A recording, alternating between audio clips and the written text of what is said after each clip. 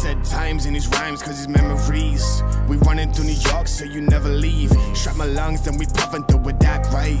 We're giving them some stories, they come back like manic this, manic that, while you crawling to me. Okay guys, welcome back. Today we're going to be doing the S85 oil change, as this car needs to have the oil change as it hasn't been changed for over a year.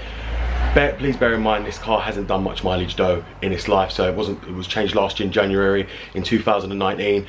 The reason for that is because this, as you guys know, in the UK a lot of people only use summer cars, so it's very low mileage even for its age still, and therefore people only change it when they're going to use it and then just restore it and then get the oil changed again when they're going to actually use it again. But that never happened, so what we're going to go ahead and do is drain the oil, because as I said, when I bought this car it was low on oil. It was in the middle and I did top it up, so therefore I am going to go and drain it because I want this oil out of the car so I can put new oil in, even though I am going to be doing the rod bearings on this, but I want new oil in it before that. So I'm going to go ahead and I'm going to show you how to change the oil on the S85 engine.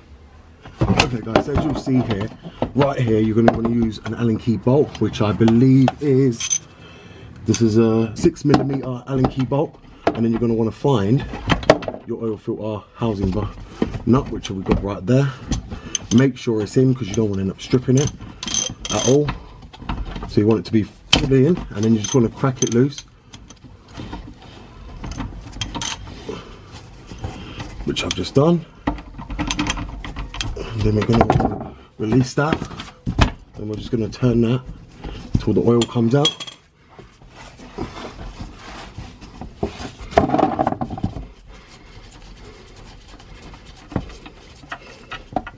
You'll see right there, oil coming out. You'd want to be careful to keep your sump plug as well. Don't drop that. It's been crucial that you don't drop that bolt. So as you see, we're draining now the oil out, and that's the hole that you would come to drain oil. So we've got that draining, we've got the sump plug. Then we're going to go ahead and release the oil filter drain plug, and as you'll see, this is the same Allen key for both, for the oil filter housing drain plug and the sump plug, so you don't need to change. They're both exactly the same. So we're going to go ahead and leave that there while it just keeps draining. So as you can see guys, it's still draining down. Now you want to be careful as well that when you take off your sump plug, you've got the washer right here. Now you do get a new one in the oil filter, so you can put a new one on. Well, we're not going to, because we don't really have to. I know this oil's been changed in last year, so they would have replaced that. The oil's still draining. You want to make sure you check how much oil's actually come out the engine as well. These are known to burn oil, so that's something you might want to be aware of as well. These will drink oil, but they need topping up. So sometimes if you want to change it, say for instance when it's asking to add a quart, well then you're going to be a quart low when you check how much oil is actually drained out. So just bear that in mind. So we're just going to let that drain out. Then we're going to put the sump plug back on, which is right here. We're going to screw it back into the sump, and then we're going to go for the oil filter as well. I'm going to disconnect the oil filter cap as well to release any pressure so it can drain properly. Okay guys, so now the oil's actually stopped. We're just going to quickly give it a clean up in the sump hole, because we don't want no oil still leaking while we're trying to put the plug back on. Then what we're going to do is just retighten the sump plug.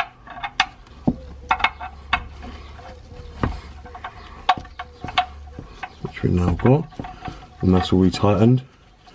And what you're just going to do is clean up the area before you tighten it, to not tighten it or make it slip. So we're just going to clean up my hands. Just want to clean your socket around as well, because when you go to retighten it, no slippages, no leaks, no nothing.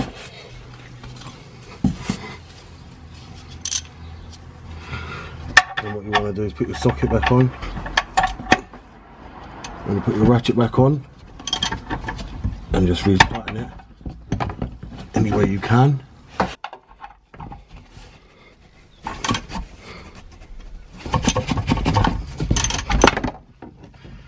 And that's that done guys. So that's the sump plug back on, and now we've got the oil drained. Now we're going to move on to the oil filter housing and remove that. Okay guys, so here you have it. Here's the oil filter housing, and as you'll see there's the drain plug. So what we're going to go ahead and do is release that, and then we're going to drain it. So as you see here guys, we've now released the bleed screw, and the oil is now draining down. Like I said, it's the 6mm Allen key bolt to release that. to let the oil filter housing drain. You just want to get your 24mm socket and release the oil filter housing, which is right up here, which we're going to be doing, and taking the oil filter down so we can replace the oil filter next. Okay guys, as you'll see here now, it stopped draining from the oil filter housing. So what we're going to go ahead and do now is now release the oil filter housing with the 24mm socket. So as you see there, we're just going to get the socket on it and we're just going to turn it off. So as you'll see right there, it's now cracked loose, and now we're just going to turn it out. And you want to be careful as well to have your located underneath while you do this, because it's going to drain oil out as well from the filter housing while you take it down. So now we've done that, what we're going to do is get our hand, turn it out like that, and then there you have it. There's all the other oil coming out.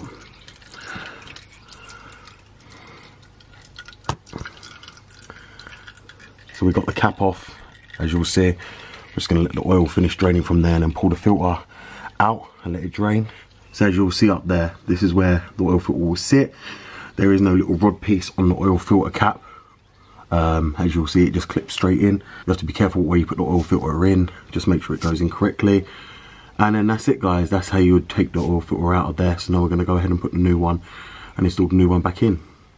Okay guys, so now what we're going to go ahead and do is reinstall the oil filter, which is here. We've got a brand new man filter to go in, and then we're just going to screw it up. Okay guys, so as you'll see there, that's all done, fully done and fully seated in with the oil filter housing. Now what we're going to do is go ahead and screw this one in. So as you now see there guys, it's all fitted, everything's perfect, and we got that back on. So now what we're going to do is lower the car and retop the engine oil up before we go ahead and start it. But as you just see there, it's very easy to remove. The drain plug first, then the oil filter with your 24mm socket and a 6mm Allen key bolt just for the sump plug and the oil filter drain plug itself. But there you go guys, that's the oil filter change done on the S85 engine. Now we're just going to go ahead and top it up with the oil and start it up. Okay guys, so we're going to be using the Castrol 10W60, the proper oil for this car. I don't believe in changing oil, so we are going to be using that one. I don't know, a lot of you are going to say, oh, this one's no bad, it says so on the forums of the keyboard warriors. But let me explain to you something. This car's had 10W60 all its life. It's on 100k on original rod bearing, so therefore, if I knew the oil change correctly, let it warm up correctly, and don't be an idiot, this oil is perfectly fine. So we're just going to tip that all in.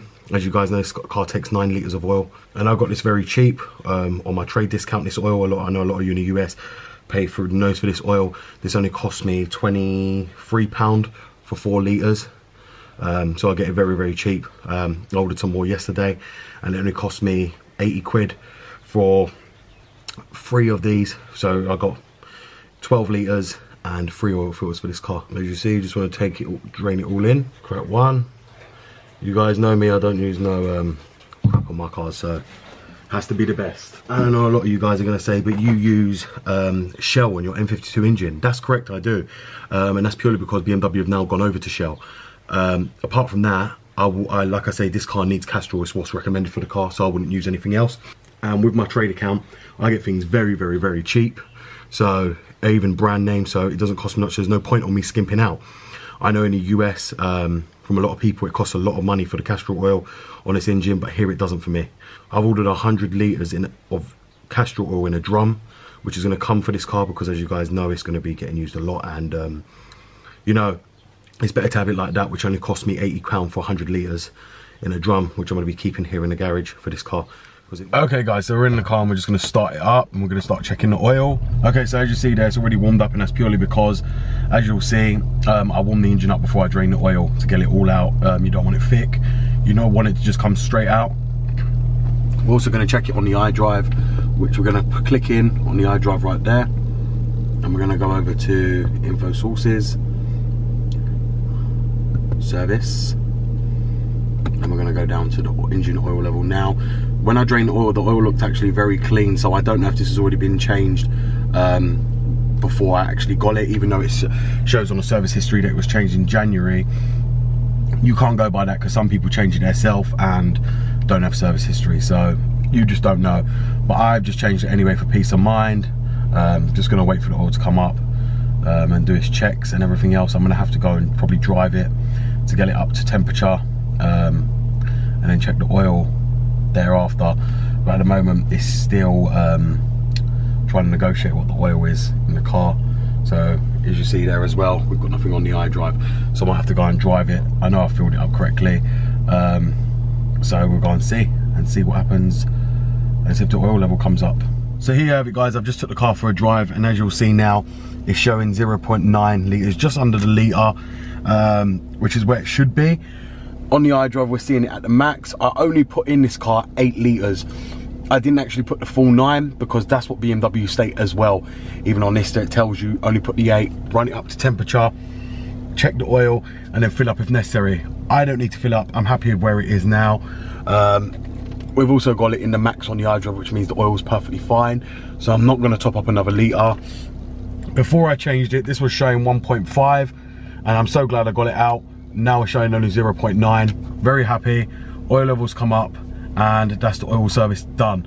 So that's the way you would do it, guys. You need to let it come up to temperature. If you're going to service your S85, make sure you only put the 8 litres in first and then check it, because otherwise, this is why.